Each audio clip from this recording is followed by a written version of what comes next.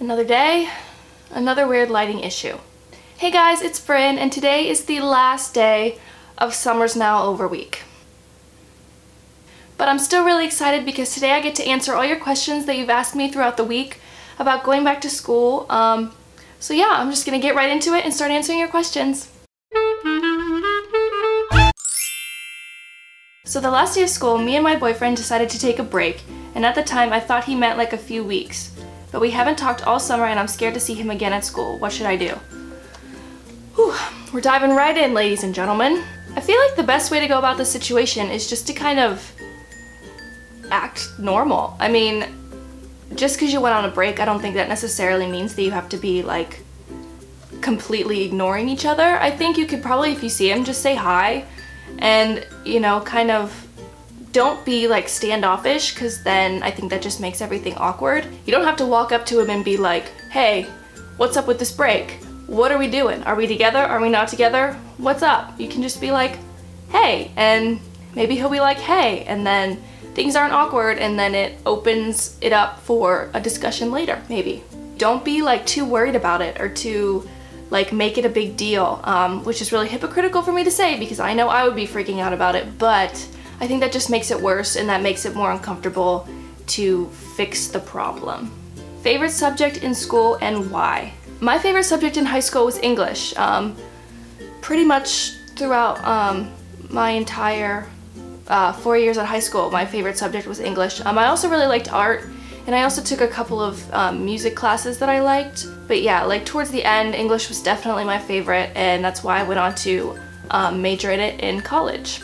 How do I motivate myself to stay organized? I think you just have to tell yourself that being organized is important, because if you in your head don't think organization is important, then you're not going to be organized. I think you just have to know and tell yourself that like this is important, this is going to help me do better when I have everything right there in front of me, or I know exactly where everything is. I'm always typically very organized when it comes to like schoolwork and stuff because I hate, it gives me so much anxiety if I like miss a deadline or I forget to, you know, finish a paper on time. I get so freaked out that I will do anything to avoid it. But I'm not so organized when it comes to like putting clothes away or knowing exactly where a shirt is and stuff, because just in my head that doesn't really matter too much. Like if I can't find a shirt that I want to wear, okay, that doesn't matter. I can just wear a different shirt. I think you just have to like prioritize it in your head, like I need to be organized, I need to do this, this is why, and I think then you'll kind of like do it to avoid the anxiety.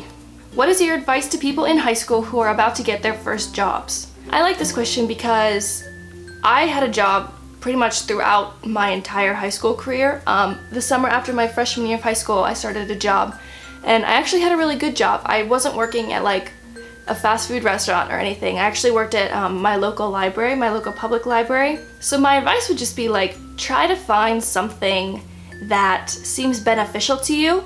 I think if you end up working at like a fast food restaurant or something that you don't really care about, it's hard to be like motivated. I was working at a library and then I went on to become an English major. So working at a library like made sense to me, and it made me like want to learn about it, and it made me want to like work a little harder. My advice is that either you try and find a job that you find benefits in, and if you can't, if you end up having to work at like a fast food restaurant, which happens, or like doing something that you don't really care about doing, I think just treat it as though it's important, but not like it's the most important thing in the world. You are in school, and school should be your #1 priority. This job, no matter what it is not the most important thing, so don't treat it as your #1 priority, but still take it seriously and still work hard, because having a job is really important, and learning time management and learning how to work with other people, it's all very important.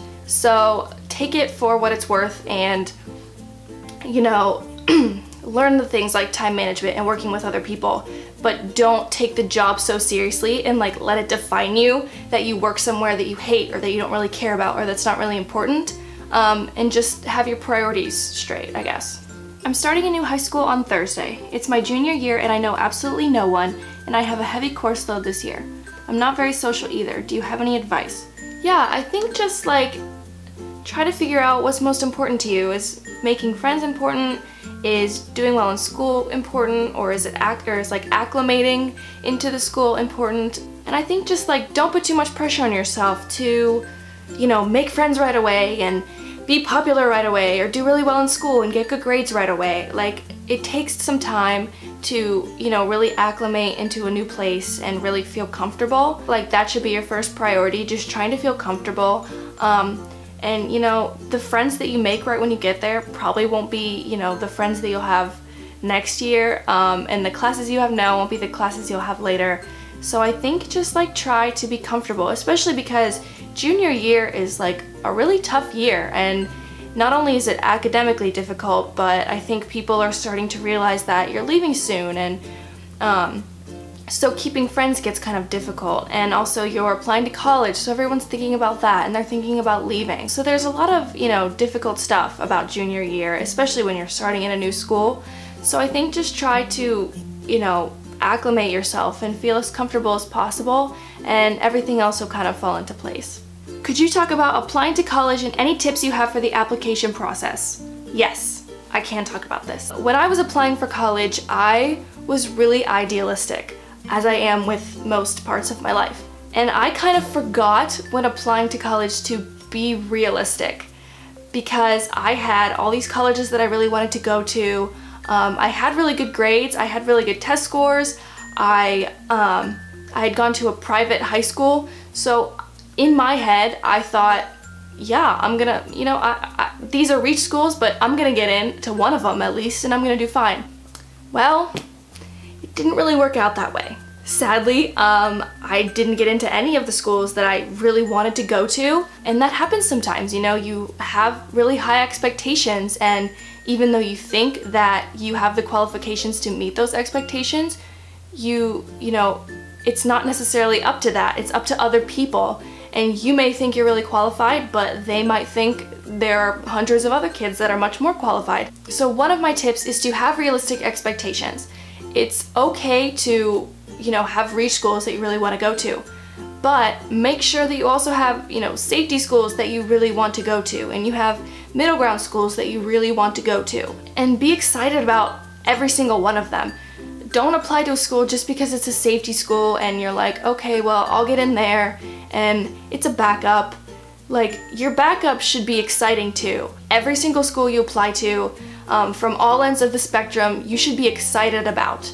I got kind of off track there, sorry. But when it comes to applying to colleges, don't be afraid to ask for help. I know when I was writing like personal statements and essays, I was kind of nervous to tell people, or like show people what I was writing. I was like, no, this is personal, like, I don't want anyone to read this, I don't want anyone to know, I just want to send this off. The only person I really trusted to read my essays was my dad, and he was extremely helpful, but, you know, he didn't know everything about the college process. Like, you know, he had gone to college years ago, completely different than, you know, it is now.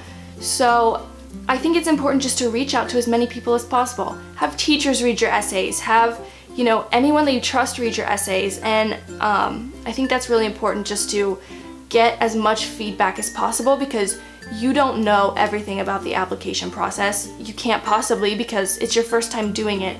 So don't think that you know everything, because that's what I did and it did not work out in my advantage. So I'm going into 10th grade and I don't really like who I'm hanging out with. They say a lot of weird, offensive stuff to me. Do you have any advice on how to like slowly leave them and also making new, better friends? Yes, I do. I have a lot of advice for this. I am an expert. Throughout high school, I had a lot of friend difficulties. Actually, I've had a lot of friend difficulties throughout my entire school career, even now. Friends are difficult, and if you're anything like me and you take friendships really seriously, it's really difficult to find people who also take friendships seriously. I think a lot of people, especially younger kids, don't realize the importance of friendship, and they just want someone to be able to talk to, or they want to be cool, and they don't really care if they have really good friends. They just care that, you know, they care what they look like with their friends, or that, you know, them and their friends are cool by, you know, their peers. But when it comes to leaving friends, you know, maybe I'm not the best person to give advice for this, because I have always been one to say that if you're not happy with your friends, if you're not happy with your situation, if you know, the people that you're hanging out with make you feel, you know, bad about yourself, don't be friends with them anymore. I know a lot of people probably don't agree with me on that. A lot of people say, you know, you should stick it out, you should be friends with everyone, you should, you know, have an open mind. That has never been the angle that I took with it. If someone didn't treat me right, if someone was, you know, mean to me, or someone treated me like I was only there when they needed me and they weren't gonna be there for me when I needed them, if they were gonna say things about me that made me feel like a bad person, I don't want to be friends with those kind of people. So like, I think just having the confidence to like stop texting them back, or just sitting with someone else at the lunch table, like, I think that shows that you have enough confidence in yourself that you deserve better than that. Easiest way to make new friends. The easiest way to make new friends is to talk to people who are sitting alone, or who seem to not have friends, or who seem to be unhappy with their friends. I think just paying attention to that and finding other people who don't seem to be too confident, or seem kind of shy, or, you know, don't seem to have any solid friendships, those are your people. Find them, talk to them, befriend them. I'm in 11th grade, and over the summer I moved, so I have to go to a new school. It's a better school, but I'm not an outgoing person. I don't know anyone there, I have terrible people skills, I'm trying to get better, but I won't be better by August. And having the course load from hell isn't helping, but I can't change it at this point. I'm really nervous, please give me tips to help a girl out. I say just don't put too much pressure on yourself. Just try to be comfortable and try to, you know, fit in as best you can, where you feel comfortable with who you are and what you're doing. And I think the most important tip for this is just fake confidence. I think honestly this is the most important tip for anything. For any, you know, going to college, going to a new school, making new friends, whatever it is, you know, fake confidence and you will find confidence. It is one of the best tricks in my book, personally. No matter how shy you feel, or how bad about yourself you feel, or how uncomfortable you feel, as long as you like stand up straight, say hi to people, ask people a question, or, you know, whatever it is, just faking that confidence kind of gives you that confidence. And if you see someone who doesn't have that confidence and who seems kind of shy, it always helps me to kind of see that and like acknowledge that and like help them feel more comfortable. So my job is to make other people feel more comfortable, which then makes me feel more comfortable, which just makes the environment better and just makes everything work out better. So yeah, that's all the questions that I have for this video. To anyone going back to school soon, or going to college, or going to a new school, or anything, good luck. And yeah, I had such a great week with you guys, putting up a video every day. It was so much fun for me. I hope you enjoyed it. And thank you so much for watching. I appreciate it so much. If you haven't yet, please subscribe. I put up new videos every Tuesday. So I'll see you on Tuesday with another video.